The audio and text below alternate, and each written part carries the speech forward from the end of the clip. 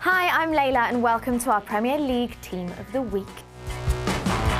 First up in our Team of the Week is Brad Friedel. The Spurs stopper's place in the side is under threat after the arrival of Hugo Lloris. But the big American showed he isn't going to give it up without a fight, providing a man-of-the-match performance against West Brom.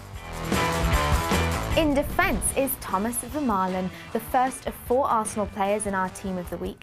Vermaelen marshalled his back 4 expertly to keep out Liverpool on Sunday. Also at the back is Gareth McAuley. West Brom remain unbeaten after a tough start to the season and have conceded just 1 goal. McAuley helped his side to a clean sheet against Everton before sealing the victory with a thumping header late on. Fabrizio Collicini also makes the cut. Newcastle have had a slow start to the campaign but have consistently looked solid at the back, thanks in no small part to their Argentinian captain. In midfield, we've gone for Swansea's Nathan Dyer. Whilst new signing Michu has been grabbing all the headlines, Dyer has been quietly going about his business, already chipping in with 2 goals and 2 assists. He epitomised Michael Laudrup's counter-attacking style against Sunderland on Saturday. Mikel Arteta takes his place in midfield following the departure of Alex Song to Barcelona. Arsene Wenger will be hoping for a big season from his new vice-captain. The signs were certainly good on Sunday as Arteta bossed the midfield against Liverpool. Alongside him is teammate Abou Diaby. The Frenchman has seen his career blighted by injuries since joining Arsenal in 2006. But on this weekend's evidence, if he can stay fit, he can be an important player for the North London side.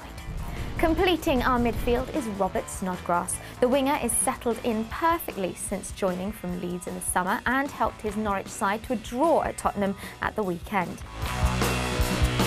Up front is Arsenal's Santi Cazorla. The versatile attacker terrorised the Liverpool back 4 throughout their 2-0 win, setting up Lukas Podolski for the first before slamming one of his own past Pepe Reina. Also in attack is Carlos Tevez.